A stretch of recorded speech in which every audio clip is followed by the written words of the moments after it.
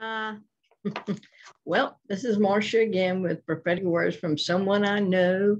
And today is June the 23rd. It's on a Thursday.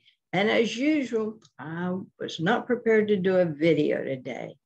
But let me tell you how this started. And if y'all seen some of my videos a couple of weeks back, my friend from Jerusalem called me again. We were talking. And as some of y'all might know, Israel now is without a government until October. Then they'll have a new election. And we were talking about that and the seriousness of it. And we know that God is working all things to the good. So we finished our conversation. And like I said, wasn't going to do a video. And then the Holy Spirit, he's got a sense of humor.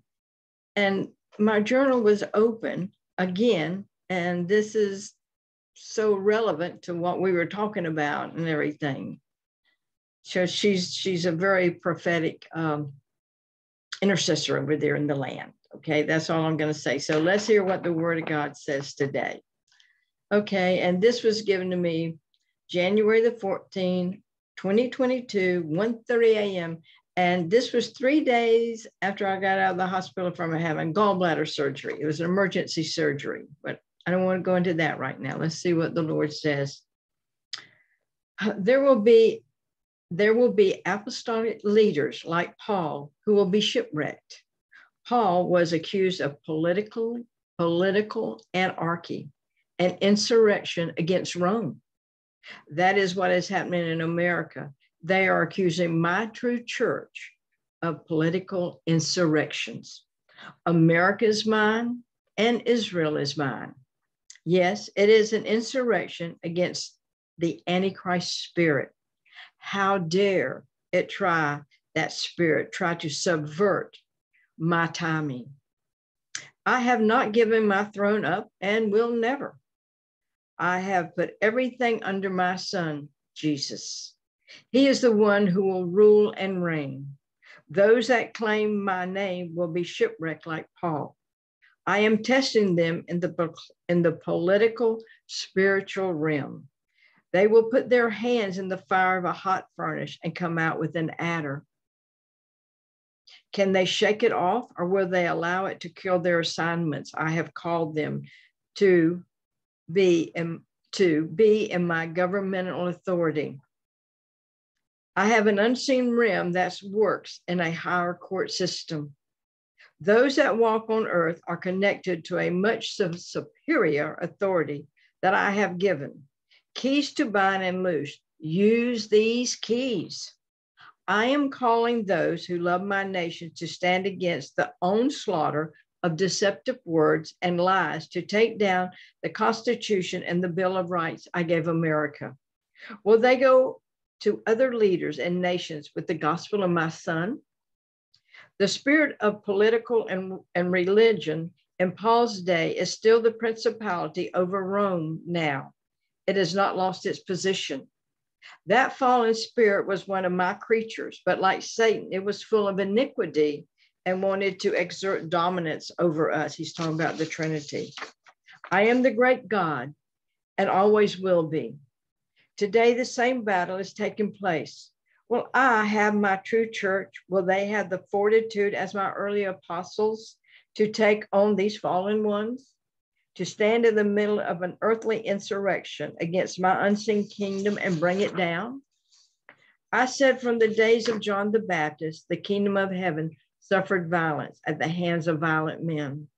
But like the days of Elijah, the prophets are back on the earth. Their voices are proclaiming my words and my agenda, which have never changed. I am returning in my glory, which I have given to my church. That is to occupy till I come. When I return in bodily form, my feet that was nailed to the cross will stand on the Mount of Olives, never to be moved again, unmovable by man. I will walk and run among the Judean hills, and I will go back to the city of David, and my throne will forever reign.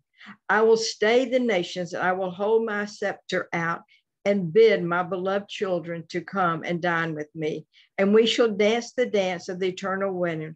Rejoice, my bride, rejoice. I'm going to kind of break this down. what he's saying with the spiritual and political realm, there in the world today, since Satan fell, there is a realm that you can't see, that's with governments and everything. And God didn't appoint it to be like this. And so right now, the prophets and the apostles and the children of God can speak his word, and we can bring down this, I call it tyranny against the word of God and against his nations, because he promised Jesus the nations.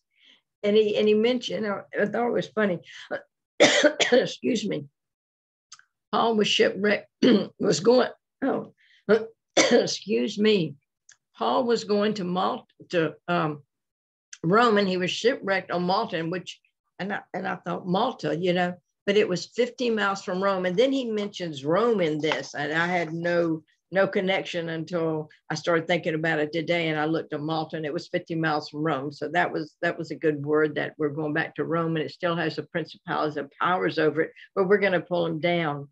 And also the spirit of Elijah. See, Elijah, from the days of John the Baptist, the Lord said that Elijah was like the spirit of John the Baptist, and John the Baptist proclaimed the return that Jesus was coming. And Malachi, the last book of the Old Testament, he said the spirit of John the Baptist would come. The Old Testament, there was a spirit of Elijah. I'm sorry, I'm getting it all confused. The spirit of Elijah would come, and John the Baptist had that. So we, as the people of God, we have that same spirit as Elijah did. That same spirit is on us. And so now we have a prophetic mantle that we can say, you know what? We come against the spirit of the antichrist right now, that's over nations and over America. And we're going to pull them down. And we're going to cry out for leaders to be saved. Remember Paul, when he got bit by the snake, the adder, and the king was there, and he brought the king to who Jesus Christ was. And that's what we want to do. We want to bring all leaders right now to the foot of the cross. We want them to rule their nations in mercy, because Jesus is coming and he's going to rule them.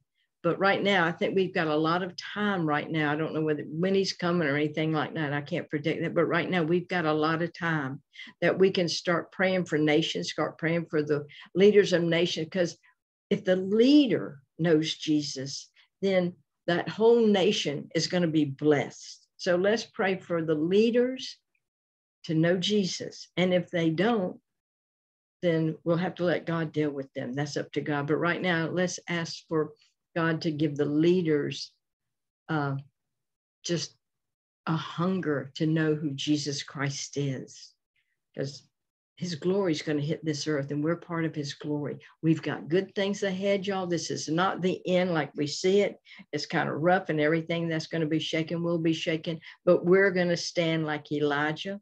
We have the spirit of Elijah in us, and we are going to see Jesus do mighty things, and the Holy Spirit is going to empower us to just call the nations forth in the name of Jesus, because it's what Jesus said. The Lord said, I will give you, talking about Jesus, the nations for your inheritance. So we're part of the inheritance of God.